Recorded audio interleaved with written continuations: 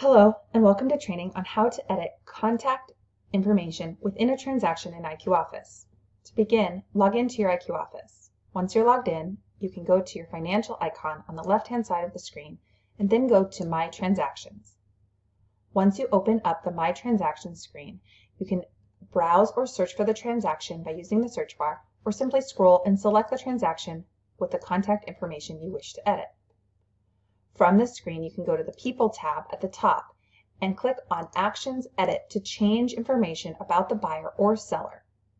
Once you've made all your changes, click on the Finish button to process your changes. Any changes made on this screen will automatically update your Customer Relations tab.